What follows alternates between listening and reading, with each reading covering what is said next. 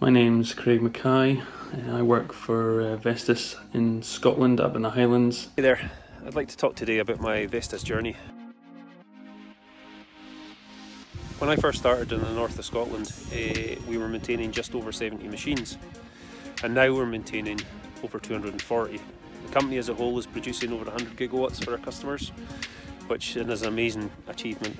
There's been a massive expansion in the area since I started. When I started, there were 14 techs in the kind of north of Scotland area. In this time, it has grown. I think altogether we have about 29 techs now, which is a massive growth just over the 4 years since I've been here. One of the reasons I feel that Vestas has succeeded so well is the culture. I think from top to bottom we instill what I would call as the Vestas family sort of ethics.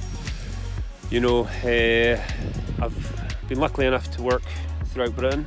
I've met some people I would say are very good friends that work for Vestas. Lots of challenges, but the team that we have, also the team of boys that are working there, it's a great team we have, lots of teamwork. You know, we're always there to help each other out.